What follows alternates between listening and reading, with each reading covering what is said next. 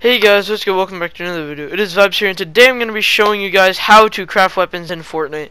So, to craft weapons, what you're going to need, makeshift weapons. And there's two things you can get. You can get mechanical parts and animal bones. So, the way you get animal bones, you either kill animals or there are skeletons laying around in the grass in certain areas of the map. The way that you get mechanical parts, you break anything metal. So with the bones, you can craft primal weapons. With the mechanical parts, you can craft regular weapons. So say I want to change my makeshift shotgun into a pump. What do I have to do? I have to go to the crafting tab, and then I have to select pump and press craft. And then it will start crafting.